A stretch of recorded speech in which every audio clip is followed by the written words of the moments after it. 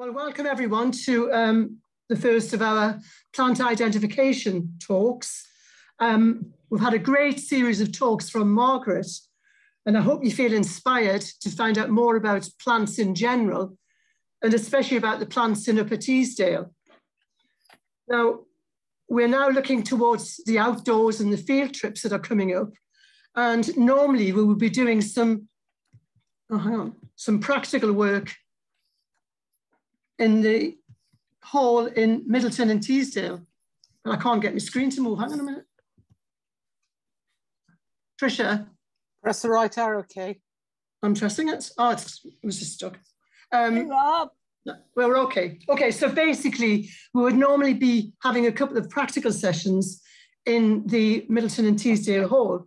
But obviously this year we're not doing that. So I've tried to find a way to do a kind of practical on Zoom. So we'll see how we get along with it. But if you do feel inspired to come out and learn more about the plants, there's a number of ways you can do this. And obviously the most important one is to get out into the fields with other botanists. And we are very lucky that we've got Margaret to go out with on a Monday night, and she's trained quite a few botanists to go with us now. So when we start our field work, you've got a great chance to learn from others. So I hope some of you are able to take that opportunity up. But wherever you are, when you go out into the field to learn about plants, you need to make records, nothing complicated, just simple little drawings of what you see, trying to label them as you learn new facts about the plants as you develop your botany. Obviously, photographs are a great way to do it. I don't find photographs that useful if I haven't actually seen the plant, unless you get lots of different angles and, you know, lots of notes to go with them. And one thing Margaret taught me ages ago was to get labeled specimens, get your specimens out of the garden or out of the waste ground beside your house, nowhere like Upper Teesdale or anywhere special, but just things that are common or garden weeds, and put little sticky labels on them, learn to identify them and practice at home. A really good way to learn about your plants. Interesting. And another very low volume. Can you hear? Can you hear? Is there a problem with volume? Yeah. No. I think the problem is some people have not muted themselves, so we can hear them talking to one another. Can everybody mute, please? I've got a bit of a problem with my voice at the minute anyway, so but let me know if you can't hear. Is that better? Yeah, is everybody muted? Lizzie, you're perfect. We can hear you fine. Just okay. You don't need to shout. Okay. If everybody can make quite sure that you are on mute, please. It's often the new people who join that they don't mute as they join. That's it. Everybody's now muted. Thank you very much. Thank you. Okay, so what we're going to talk about tonight really is a bit of our personal study and practice, looking at observing the plants, improving our observational skills. I'm going to give you some botanical terms to learn. And most of all tonight, I want you to appreciate how much the main parts of a flower vary in different species, because this is one of the key things to help you to differentiate one group of plants from another. I'm not going to go into the classification tonight. There's too much there and it would be too confusing. I want to keep it quite simple tonight and start with very basic things, which I've sent you all a copy of the flower structure and some notes. And then we'll develop, as we go through the talk, you know, some things might seem too much to learn tonight, and that's fine. You just pick up what you can and then stop when you feel you've got too much information, because there's quite a lot of people on tonight who have a lot of botany. So I'm trying to address everyone's interests as well. So I've just put a little sketch up here of a plant, which I've sent to you as well. And this is the kind of sketch you might want to make when you're out in the field. Now, although I'm going to talk just about flowers tonight, obviously the other parts of the plant are also really important when you're identifying. But, you know, I've got to start somewhere, and the flowers are the most straightforward place to start. But you need to look at other things like leaves and so on and how they're arranged. But we should also be aware really of the basic arrangement in a plant. It's obviously got roots, it's got leaves to photosynthesize, but the way the leaves are arranged is important. And we may come back to that when you're out in the field. Often you get a stipule, a little structure at the base of the leaf there, and that sometimes helps identify. You've got your flowers, and at the base of the flower, you have a little bract. So I'm just kind of saying, you know, this is what the whole plant's like. But tonight we're going to talk about the flower. Now, this is just a random plan of a flower that I drew to show all the main parts. And what you have to think about with the flowers is that, you know, like all living organisms, the plant's key job is to get its genetic blueprint from one generation to the next. Either that genetic blueprint, in the case of the plants, is in the pollen grains here, which I'm going to talk about in a minute, in the anthers, and it's in the ovaries. And so the plant invests a huge amount of energy into making really interesting and well-adapted flowers, which are going to suit their method of pollination. And that invests lots of energy in the pigments, in the patterns, in the size of the petals, and so on. All of these things are important because the plant's investing a lot of energy in attracting the pollinators to get its genes passed on to the next generation during pollination and fertilization. And that's just like any other living organism. But of course, the diversity of the plant species in doing this is just remarkable. And we're going to have a little look at some of these adaptations tonight. But let's just start here, excuse me, and have a look at the main parts of a plant, the flower, sorry. So you've got the peduncle or the flower stalk at the bottom here, and you've got the sepal, which usually surrounds the petal as it's developing in the flower bud. You've got the petals, which are collectively called a corolla. That's got markings, usually, or colours on, if it's insect pollinated. And that's really what we're mainly looking at tonight. And then you've got this ring of petals here. Then you've got the male stamen, long filament, and these anthers on the end, which make and contain the pollen. Now, the pollen present in the anthers is quite sticky in the insect pollinated plants because it needs to stick onto the insect's legs and fur to get passed on. If it was an insect pollinated grass or something, it would have very light pollen to get carried in the wind. So that together, the anther and the filament, make up the male stamen. And then we've got the female part, which is collectively called the carpel. That's the stigma, the style, and the ovary. Now, the stigma is the receptive surface for the pollen, and it has a sugary substance which it secretes on the top surface of the stigma here. And that causes the pollen grains to swell up when they land there, and they grow tubes, germinate tubes. I keep losing my cursor here. Lost my cursor, it's gone away. Keeps telling me I'm sharing the screen and then losing the cursor.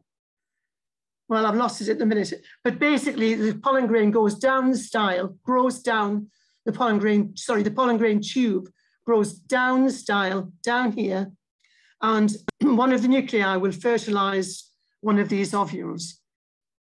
And then it will develop into a seed, hopefully, and that's a whole different story about seed dispersal. So I've given you, for some reason this is sticking. For some reason I've given you this table, which I'm not going to go through now because you've got that already, but I have put it onto this diagram. So I've just annotated this photograph with the same notes as were in that table. And this is to show you a real flower rather than the diagram I just gave you. So up there is a little flower bud with sepals on.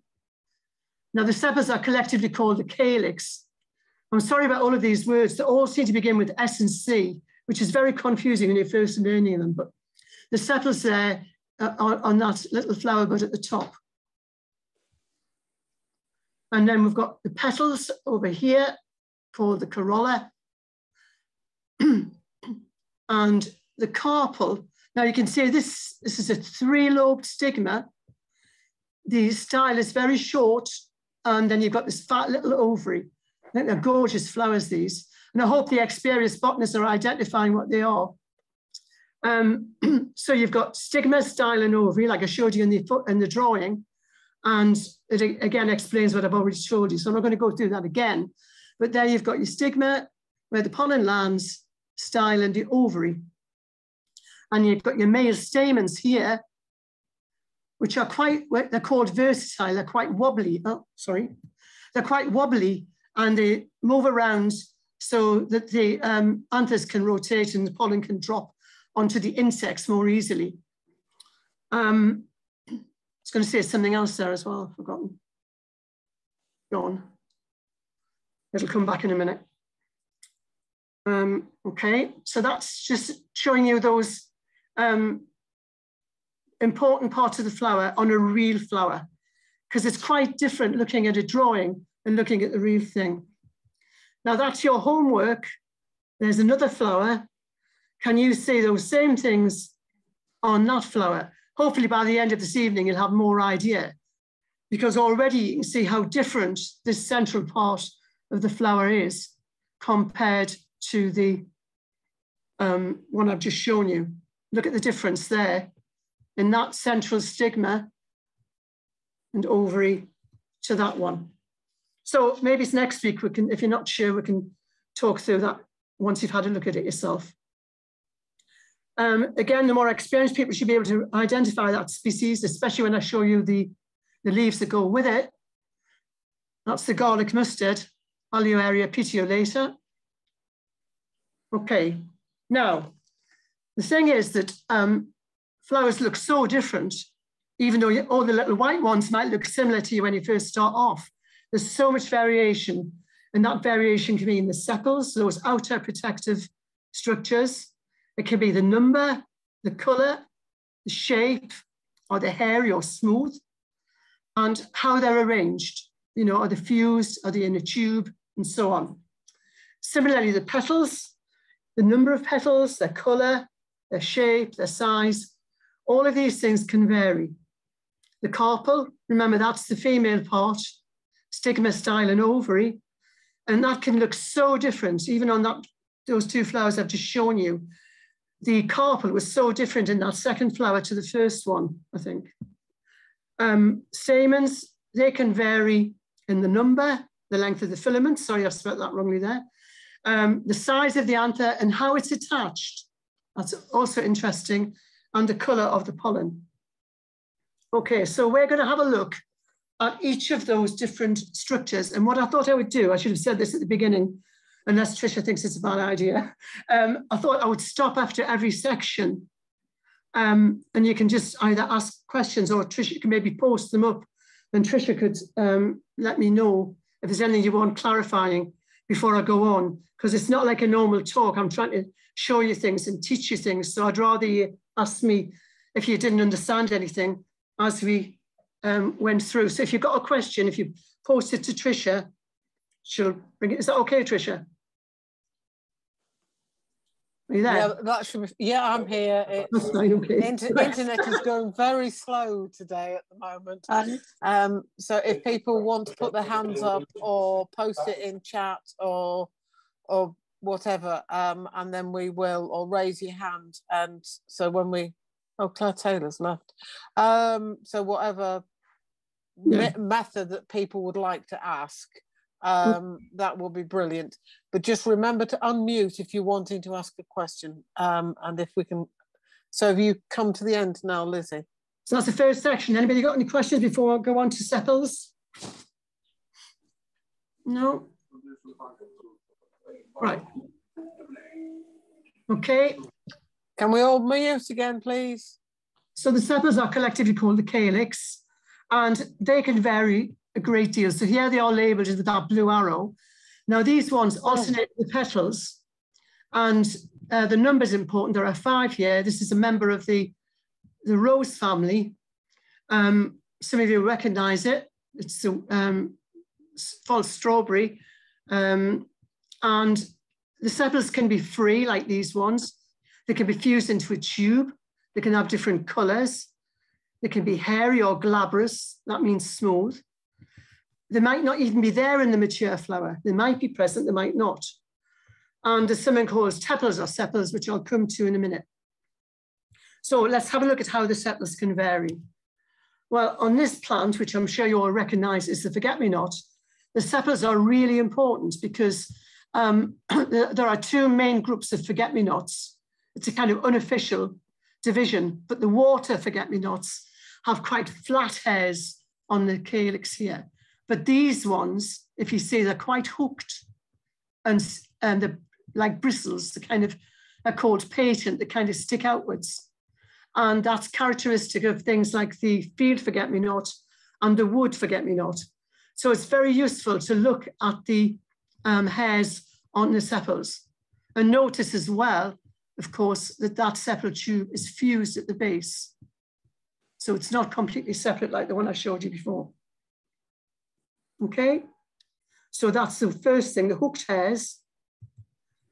And now in this one, which is one of the lotus flowers, the bird's foot trefoils, you can see that the tube is fused.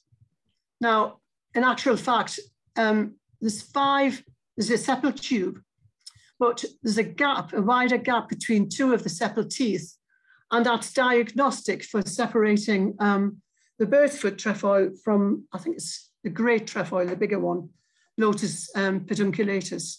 So the sepal tube is important just to recognize that it gives it separate feature already, but it can be really quite diagnostic with some species.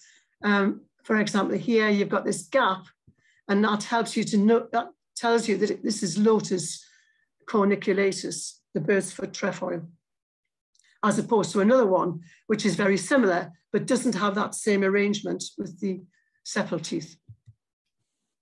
Now, this one, I'm sure you all recognize as a poppy. And you can see here in the bud, there are sepals, but in the adult, there aren't any. And this can be quite confusing when you're starting to look at plants that have neither sepals nor petals, but something called tepals, which I'll come on to in a minute. But all I'm pointing out here is that most plants have sepals, but they might lose them when they develop. Sorry?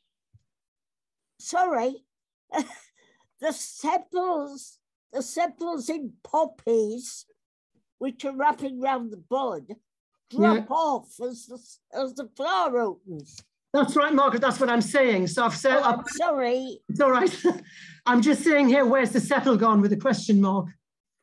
But yeah, what I was saying was that sometimes it can be confusing with other plants because they have another structure called a tepal, which I'll come on to. Anyway, the main thing to understand here is that the sepals surround the bud, but they drop off in the mature flower. Probably because it's such an enormous petal. Something gone wrong with the sound. And it's crinkled and it unfolds itself. It probably just pushes the sepals off. Can everyone hear still? Is there something wrong with the sound? Is that okay? No, the sound's fine, Lizzie. You're doing brilliant. So tormentil is another member of the rose family. Interestingly, it's got 4 petals.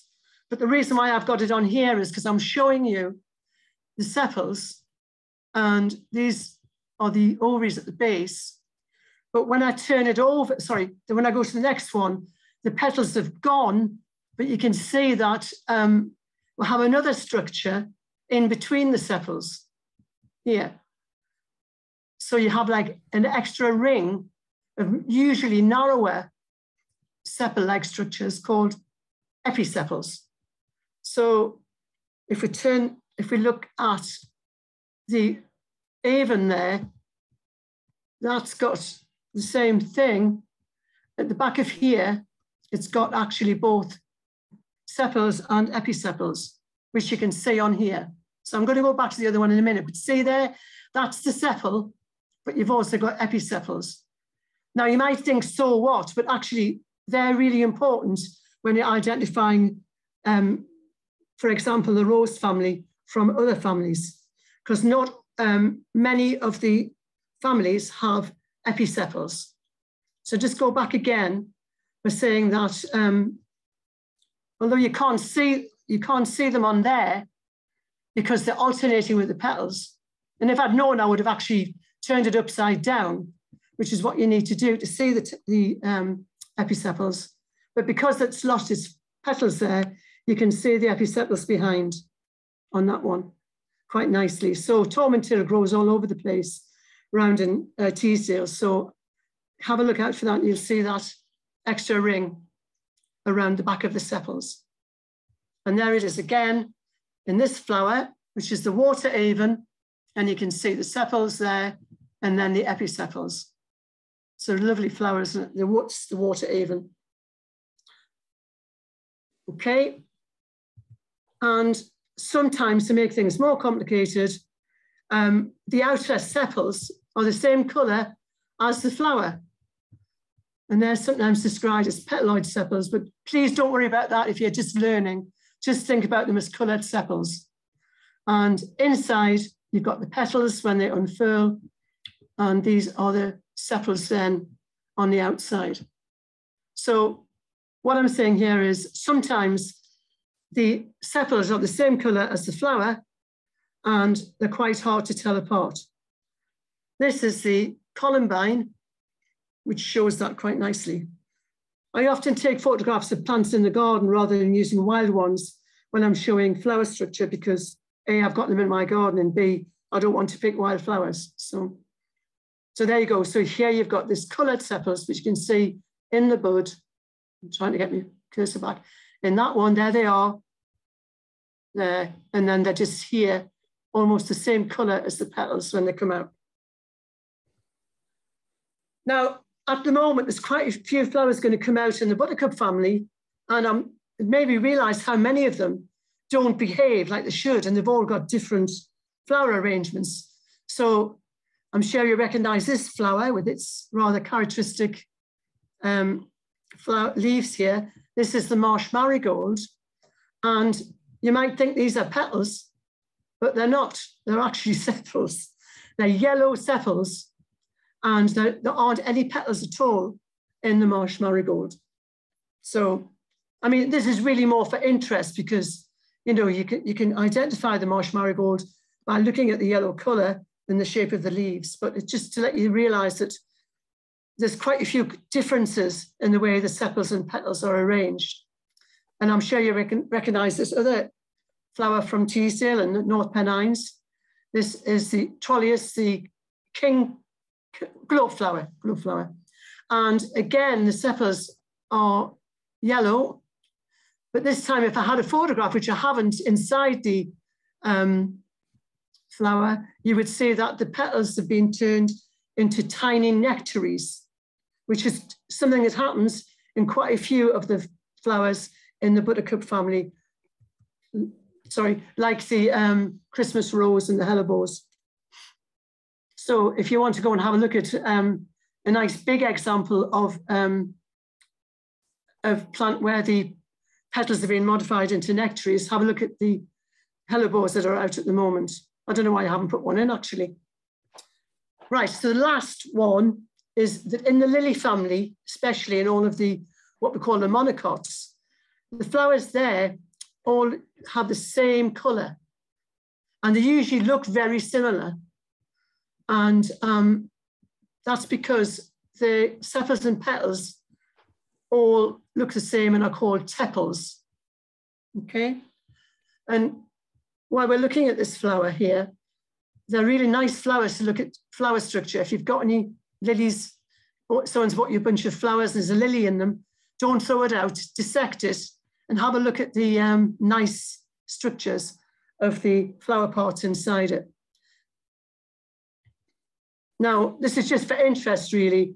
The snowdrop also has 2 rings of tepals, and it's really hard to explain that they're supposed to look the same when they quite obviously don't, but their origins are the same. They all originate as sepals and petals, undifferentiated, so they're tepals.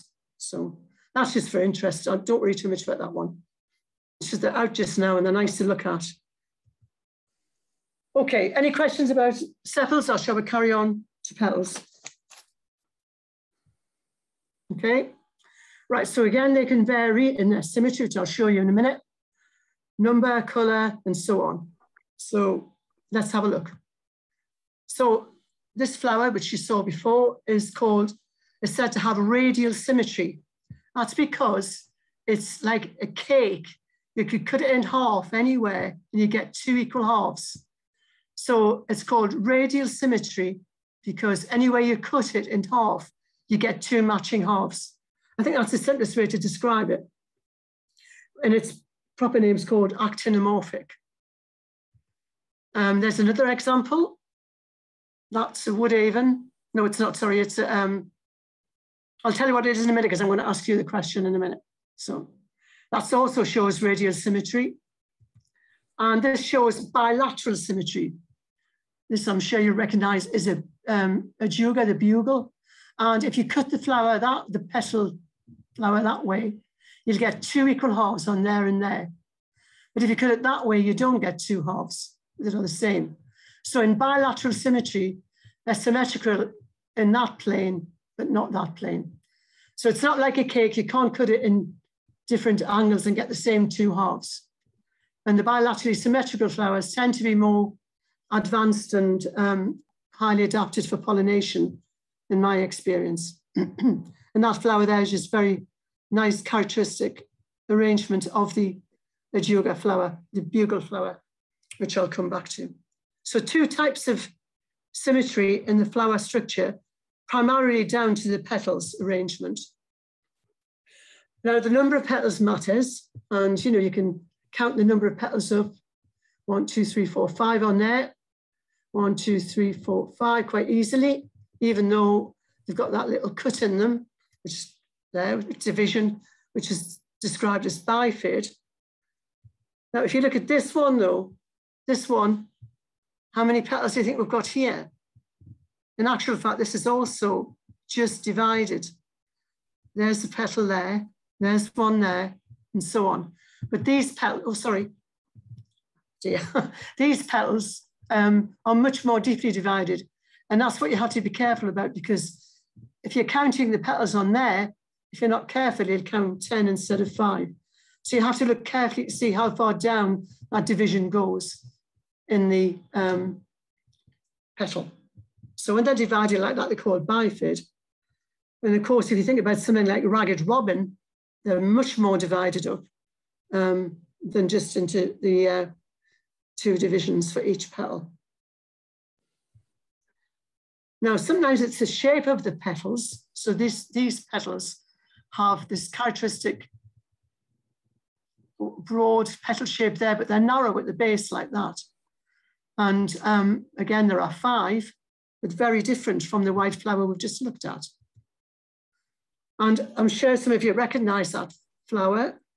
The leaves on the right should give you a clue. So those more experienced people, I'm sure, recognize that as now called Sabulina verna, was Minuartia verna, the spring sandwort.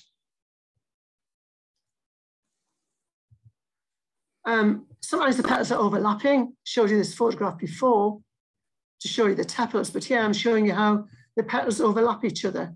They're not fused, although they sometimes can be, but not in this flower. They're just overlapping.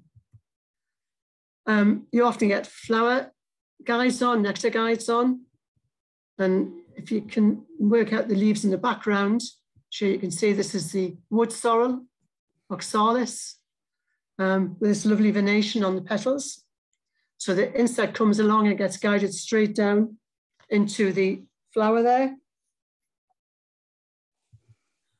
Now, I'm coming back to the center of this flower in a minute. I'm just showing it here for the nectar guides, because you can imagine if you're a bee flying above or an insect, you're really guided down to the middle of the flower, aren't you, with those fantastic patterns on the petals of the geranium. I've just put this in because it's such an interesting flower, and it's got these different faces. This is Adoxa moscatulina, the town, sometimes called the town hall clock for obvious reasons. So this has got a flower on all sides. So another arrangement. And before we leave the petals, I just thought you might be interested in these 3 flowers here. They're all related. And I was thinking that the more experienced botanist would recognize, we know this is the water raven, and this is the wood raven. Notice its lovely pointed sepals there. And then this is, of course, the hybrid between the 2. So just showing how that's something else to be aware of, that you sometimes get these crosses between the parents. So you've got the water raven, the wood raven, and the hybrid, which looks much more in shape like the water raven, but the colour, of course, is like the wood raven. Zygomorphic flowers, why am I showing you that? Oh yeah, just to show the arrangement. Yeah, on this one, this is thyme, and here you see the upper petal structure here, the 2 side structures here, and this is where the lip, where the insects land and go down into the tube of the flower, because this has got a calyx tube, and the base of the petal tube is fused. So just showing you another arrangement there of the petals. And the more sophisticated, highly adapted flowers for insect pollination have these really fantastic flowers. And this is the broom showing the, the standard at the top. I was trying to move this thing off my screen. I've got a conversation on the screen here. And then I've got the wings here, and the keel is in between the 2. So the insect lands down here, and the hood comes over as it goes down into the flower to get its nectar and aid the pollination unknowingly as it does its nectar collecting. So just another adaptation of the flower to show you. We're not getting too bogged down in, you know, what all the flowers are, species are called. It's just about seeing how they can vary in their arrangements. Any questions about that before I leave it? Okay, so the stamens, which again, the number can vary. They can have 2 rings called whorls, an inner whorl or an outer whorl, or just 1. The stamens can be different lengths. And very interestingly, the stamens can be fused together, either through the filaments, stalks, or the anthers, or both. And sometimes they're attached to the petals or other parts of the flower. So this is, you know, they're quite important when you're identifying some species. So you need to increase your observation of what's going on with the stamens. Now this one's quite a typical sort of easy one. This is a wood anemone, another member of the buttercup family. And you can see lots of stamens here. And also, incidentally, lots of lovely little carpels in the middle. So just a very basic arrangement of all of the stamens attaching to the center of the flower, lots of anthers, and they just, when the insects land on the flower, pollen will get dispersed onto the insects, and off it goes.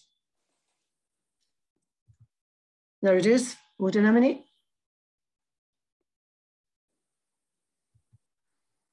Now this flower is the speedwell, and I'll put it in to show you its stamens because it's such a beautiful flower, I think. And it's got this lovely bluish pollen and only 2 stamens here. And then these little, only 2, yeah, and little anthers at the top with this kind of bluish pollen. This is the stigma in the middle. Now, interestingly enough, in actual fact, the speedwell flower, you don't very often use the flower in identification. It's sometimes used for colour, which I don't find that straightforward, and a little bit about the white on it.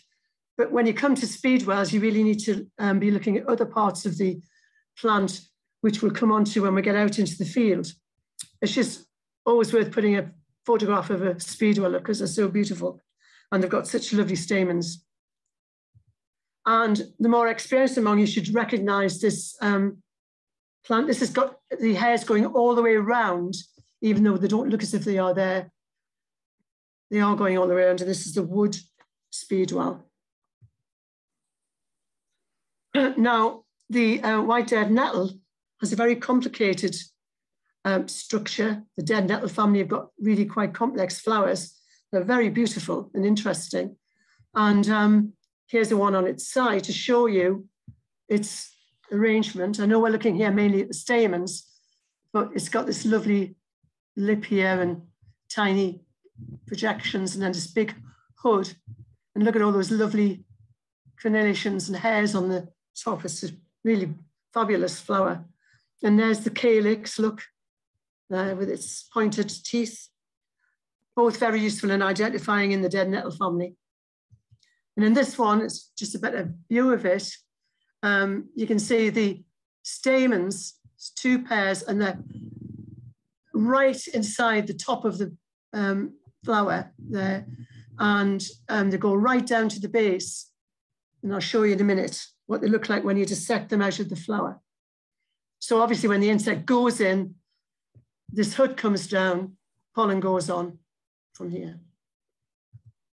And this is the dissection of the flower I did a while ago, and that shows you, see there's, look how long they are, all these long stamens with these lovely furry sort of anthers.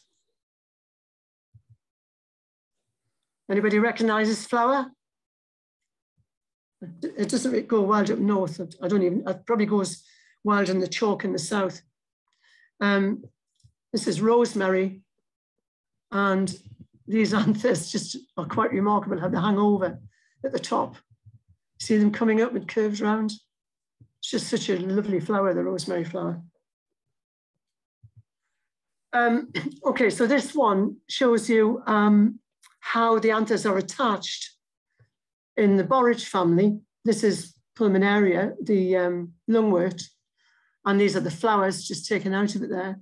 So I'm showing you, I've cut one in half, and in the lungwort, you can see the anthers are attached just there at the top of the tube, because the insect's going to come down that tube to the bottom, and of course the anthers will brush their pollen as it goes down. They have extremely, I don't even know if they've got any kind of filament at all, but they're attached directly onto the petal, probably by a tiny filament. This is borage, I think. And again, it's not a very good photograph, sorry. I was trying to magnify it. These are anthers stuck around the ring. I think it's borage family there. Very similar idea to that. I just thought it showed you, you know, a bit more detail there.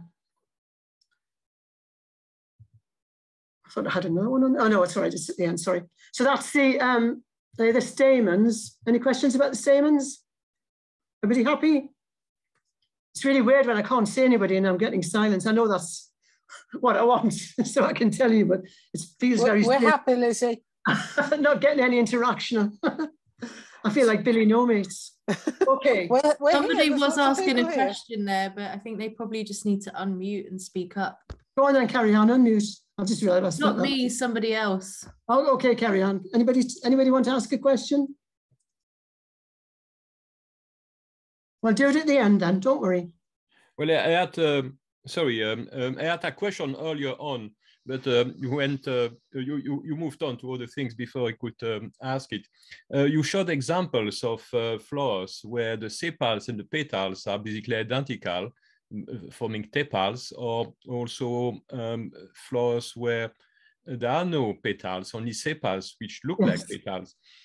So I was wondering, how do you tell a sepal from a petal in these circumstances? That's a really good question. And actually, I find, I'm going to go back. I only know, and it'll take me a second to go back soon. The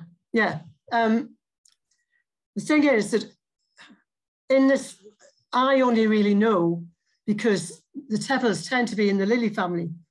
I mean, Margaret might want to add in a minute, but basically, from the embryology, I'm guessing, the sepals develop differently to the petals. So because of the way in which they develop it originally, we'll know that they are actually sepals. But in terms of the tepals, again, it'll be something to do with the embryology, but it's in the lily family where they're generally found. And if you actually look at a lily, you can see there is a slight difference between the inner and outer rings.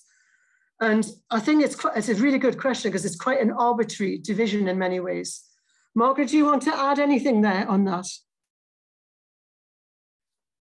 Maybe we'll ask at the end. We'll come back at the end. And sorry, Yes, my name is Robert Podvlik. Thank you very much for. No, Robert, we'll come back to it at the end. Thank you. When we can maybe discuss it with Margaret, and she might have a better explanation than me on that. But it's a very good question. And the only reason I can tell the difference is because I know which families have which when you're looking at them, you know. Do you want me to come in now? Yes, please, Margaret, yes. On tepals. On tepals, how you tell them from... I think the gentleman's right that you start off with the embryology of the developing flower. Yes. And the flower parts are arranged in rings, what we call whorls. And so I don't know what the exact situation is in kingcup, marsh marigold. One would really need to see the early development of the flower. Are you sure it doesn't have any nectaries? No, I checked this, Margaret, because okay, yeah, because I was surprised. I don't know, but a lot of the buttercup family, even in a buttercup, the very base of the true petals, because you've got sepals as well, an outer ring of green leaves, and then the next inner ring of petals in buttercup. But at the very base of a buttercup, you find a tiny little lip, and in between the main part of the petal and the lip is where you've got the nectar secreted. Right, yes. So when you get to something like blown flowers and you look inside the yellow outer leaves that you're looking at in the flower, you can find the nectaries which look like little trumpets. You know, they look like little trumpets. Yes, they do. And so you've got that ring of nectaries there, which are developed from the petals. They've lost the big showy bit. So you can think, well, what are these things outside? And they are, in fact, modified sepals. And quite a number of the buttercup family, if you look carefully, you find the nectaries in the middle. And you work out that the outer ring must be sepals. But think of the development, the structure of what one might call a basic flower. And you've got a ring of sepals, and then on the central stalk, known as the receptacle, the next ring, which we call a whorl, W-H-O-R-L, is petals. And then if you go internally, you've got one or more rings of sepals. But when you get in the very center, if you've got something like buttercup, you've got actually a whole lot of rings. They become a spiral in the middle. some plants, if you look at them in bud, you can see that spiral arrangement of the carpels. In something like the stickwork flowers, oh, am I right on that? Yeah, the stickwork flower that was shown, the ring of carpels have been fused together and they form a little sphere. I hope that's helpful. That was very helpful, Margaret, thank you. And thank you very much.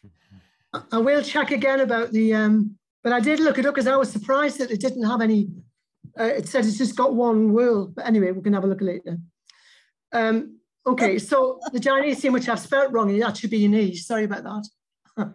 Anyway, so it's G-Y-N-O-E, sorry about that there. Lizzie, I'll come back to one thing, and when you showed the flower of the lilies, yes, which are monocots, and you mentioned that. Yes. The parts of the flowers in monocots are in sixes. Yeah. Whereas in most of the dicots, you've got 3 or 5 or multiple. Yes. Yeah. Thank you, Margaret. I think that is important in terms of the numbers for the tepals. But by look, I mean, I agree. I know it's very confusing just to look at them, unless you already know. It's hard to tell, isn't it? That's the thing. But thank you. That was really helpful. Okay, so now we're going to look at the female part. You've seen this one already. Quite a lot. Oh, am I going back here?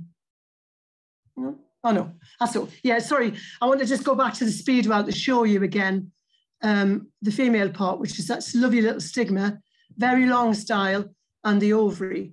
Now, there's so much variation in these carpels. There's just one carpel here. Look how rough the stigma is. And that will allow the pollen tube to swell up from the sugary solution. The tube will grow down to the ovary and fertilize the ovule. Now, this one is a poppy out of my garden. And I've just put it in to show you how different the stigma is there. And this very short style, and the ovaries inside here, surrounded by all of these stamens. And again, you see, because it's a poppy, it's got its sepals there, but it's lost them here. So the very short, fat structure, but obviously poppies are very successful in making their seeds, so it works for them. I wonder if you recognize this flower, anyone?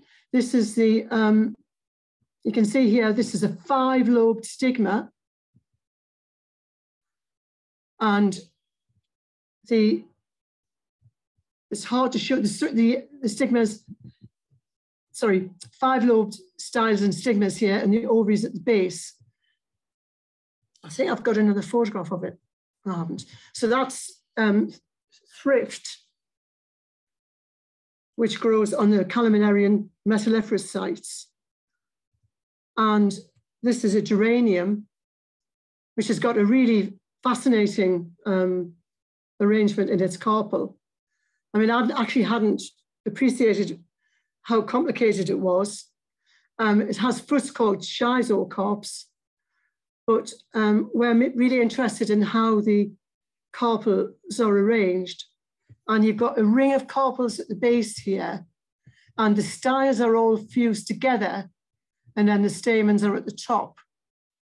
And what happens is that when the flower has been fertilized, oh, sorry. This is the stigma here, and these are the, oh, sorry, I'll try to get my cursor on the thing. These are the styles that have curled back down. Sorry, oh, there it is. So these here were all up here. They've curled back off around the base. There's the top of the stigma. And you end up in the fruit with what's this kind of ring of, this is the schizocarp, the base here, and then the remains of the central part of where all the styles were attached. And apparently, and again, Margaret might know this, I didn't know this, but when these seeds shoot out from here into the ground with these coiled styles attached, apparently the style acts like a clock and turns and takes the seed further into the ground, which we can maybe talk about a little bit at the end of this section. So that's a geranium, and showing its rather complex dispersal mechanism as well. Now, many of you will know that the primroses and all the primula family, this is one of the cultivated primulas out of my garden, have two types of carpel. One's with a very long style and a stigma, and here with a very short style and stigma, which isn't very clear on that. I've got a better drawing, I think, in a minute. But basically, you've got the anthers around here and the stigma down here in this one, and it's at the top, and the anthers are low down. I'll show you. I've got a better photograph further on, actually, which I'll... Basically, in the primula family, you've got two types of carpel, one with an ovary, a long style, a stigma, and one with, and the anthers right low down, and a one with the anthers high up, and a short stigma style and ovary, a short carpel, which isn't very clear. I've got a better photograph I'll show you in a minute. So two types of carpel, because I didn't explain that very well. We've got the ovary, long style and stigma. That's why it's called a pin flower. And then the thrum flower has the anthers around the outside and a short stigma at the base. And I've got some more photographs of that in a minute. I don't know why I've taken them out, actually, but I'll show you some. And then you've got the broom flower showing the stigma coiled up here. So that's coiled around, it goes right down to the base and there. And of course, that'll form a long pea pod, the broom, you know, like a broom pod when it's mature. And I've taken it out there to show the long style here, and this here will become the pod, just like a pea pod, but for brooms and gorse and things like that. It's very similar. Yeah, that's a better, that shows the pin flower. There's the anthers, and there's the stigma style and ovary. And that shows thrum. I don't think I have very good thrum photographs here, but yeah, but that's very good either. That shows another thrum one. Oh, that's better. There's a pin, thrum. Sorry, let's go back. Right, that's pin, stigma, long style, ovary, long style, stigma. And then thrum has got tiny ovary style and stigma, and the anthers are at the top. Now, this is all about pollination and ensuring that they don't self-pollinate and that they ensure cross-pollination when the visiting insects come on to the flower. I might come back to that at the end, but let's go on for the minute and finish this flower structures, and then maybe if we'll have time, we'll come back to that. This is a tulip flower. This is again one of the monocots. So it's got tepals here, and here's the very broad trilobed stigma, short style, and this ovary at the bottom here. And this is a crocus, which has a three-lobed stigma here, which goes down into the style here. And these are the anthers around it. So just showing you the variation really you get. And these are, I've tried to put things in you can see now. So your homework is to go out and have a look at some of these flowers. This isn't out now, I just put it in because we're looking at a few flowers now in total, in that total structure. So is there anything about carpels before we leave them? And then I'll just look at some flowers in general that show, you know, all sorts of different parts of the flower on, rather than just concentrating on one heart. Is everybody okay with carpels? So this is ivy flower, which is tiny and very reduced flower. And this is its ovary, stigma and style here. And these are the anthers around the outside. So it's, you know, flowers very late autumn and supplies nectar when lots of other flowers have gone by, and for late insects. It's a lovely little flower, the ivy. Now this one I put in because half the fact it's a lovely looking flower, it's got hairy stigmas. So they were quite interesting. I don't know why. Margaret might know, I'll ask her at the end.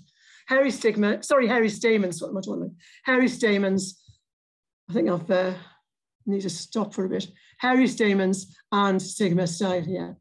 So it's got hairy stamens for some reason, which might be to do with the pollen.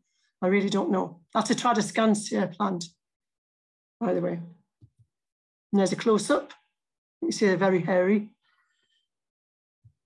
And yeah, I think we've seen that already, really. And just one or two flowers. This is the starry saxifrage. Again, another little white flower, but different from the ones we've looked at.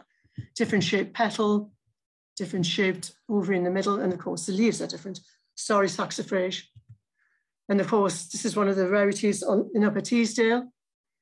This is the drawberry and corner, hoary whitlow grass. Just looking at its quite simple structure. It's in the cabbage family.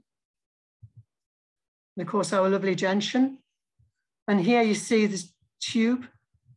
See the sepal tubes fused, petal tubes fused, but the last part of the petal is free. And this is the Dryas octopetala, mountain avon, member of the rose family. And that is the mountain forget-me-not, Myosotis alpestris, which lives right up on the tops of the fells.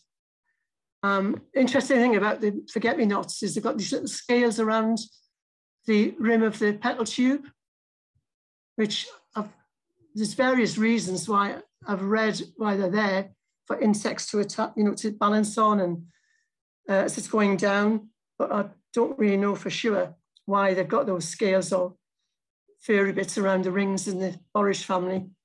They're rather pretty, these little yellow, rough, raised parts on the neck, the throat of the flower. And there's the Potentilla fruticosa, another plant, rose, member of the rose family. And again, you can see the petals there, ring of stamens. And this plant will have sorry, that's the rock rose as well there, I think.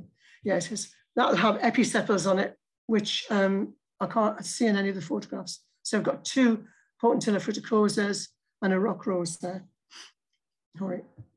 And there to end with is Viola lutea, the mountain pansy, Viola lutea, which has a zygomorphic flower, nectar guides, and a rather interesting arrangement of the flower there.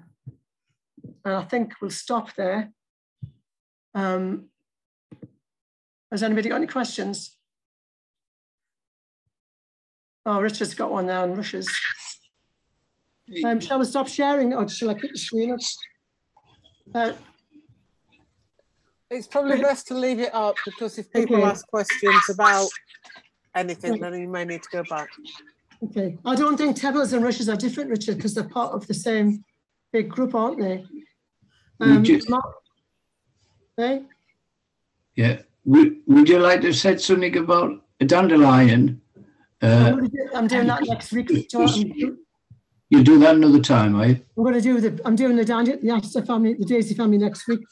Okay. So, they're quite complicated. It's a good question because they're so different from the other families, which is why I'm doing them separately next week.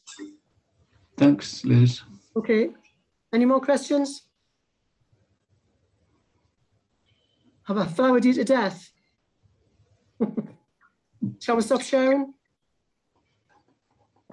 Looks like it. Yeah. Okay. Can I, Yes. yeah, Oh, hang on a minute, Margaret, I've lost you. Trish, Yeah. Yes, Margaret, just a minute. Hang on a minute. can I just remind everybody that Lizzie will give an ID session next week, but the week after, we've got Tom Gledhill, chairman of the Teesdale Special Trust, Special Flora Trust, and Tom will be giving the last of the winter session. So please don't forget this. Tom will follow Lizzie next week. Lizzie next week, Tom the week after. Margaret, Richard just put a question up about the tepals in rushes. And he's asking, are they any different to other tepals? I wouldn't have said they are, would you? I think, can I come in? Yeah, I'm asking you. I just can't see the screen properly. Rushes are a monocot. Yeah. They've got their parts in threes. And as far as I know, you've got two worlds of three, which in some rush flowers look similar. In some, they look slightly different. In most of them, they're brownish in colour rather than green. There's some in which they're almost cream coloured, but mostly brown, sometimes brown, two shades of brown. But as far as I know, they are just two worlds of three perianth structures. Yes, I would agree with that, yeah. Thank you, Margaret. Margaret, do you know anything about these, the geranium, how the schizol carp in the geranium, when it splits, apparently I was reading that the curled style acts like it turns into the soil and spins the seed into the soil, which I've never come across before. Do you know anything about that? What was that, Lizzie? In the geranium, the schizol carp, when the styles turn back and spring the fruit out of the, yes. And it goes into the ground. Apparently, the styles turn like a clock and spin the seed into the ground, the carpers into the ground. I've never come across that. Well, as far as I know, in the storksbill and the geraniums in this country, I thought that they were just like catapults and they threw the seeds out. Yeah, that's what I thought. But yeah. Okay, then. Well, maybe it was just this old, but I found it in an old botany book and I was just wondering what it meant. Can we stop? If I can come back with primulas.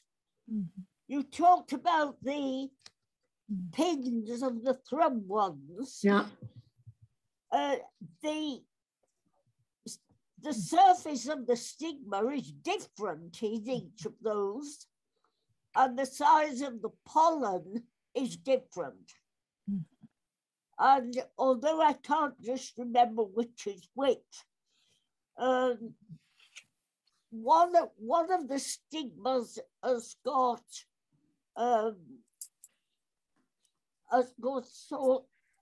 short,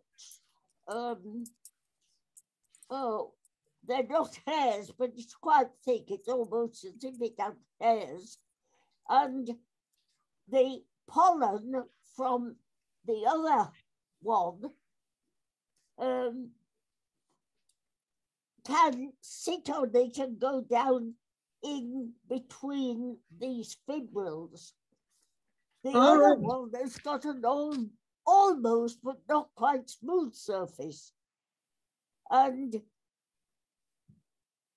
large pollen the small pollen can attach itself to the larger stigma. In the other one, the small pollen can, I'm not explaining this one very well, the small pollen can sit on the smoother surface.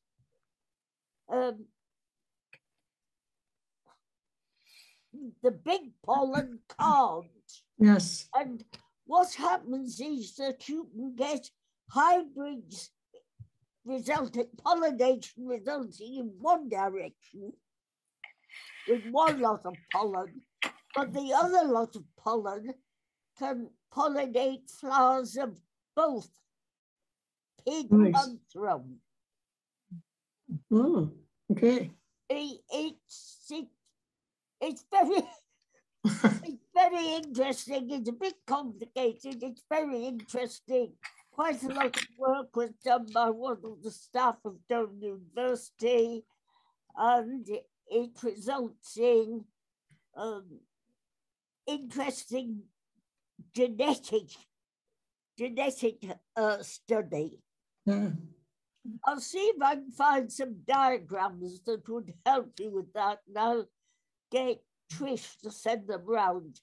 That would be very interesting. It's a long time since I did this. Well, you never know, they might just turn up. That would be great. So really helpful. Thank you, Margaret. Shall we stop sharing? Yeah. Oh, that's Emma. Yes. Right. Yeah. Any last questions from anybody before we stop? How do I? Yeah. No, you can also pick up John Richards' book on eBay, on Primula, which has got lots on stopping selfing, and it's but the book's it's less than £10 on eBay, or I think I got it for £5 delivered. So it's a great big tome, but yeah, lots of stuff on the mechanisms of stopping selfing in Primulas in there. He's a real expert, isn't he, on that? Thank you, Richard. Any more questions? I know there was a lot. Please don't try and take it all in if you're a beginner. I was trying to accommodate everybody.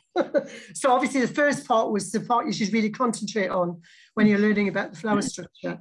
But because so many people have been on for a long time, and we can always get Margaret's magic gems we got tonight on the primulas and things, which is always great to have. I keep meaning to write them all down. Where is she? Yeah. So are we finished then for tonight? Yeah. Any more questions? Right.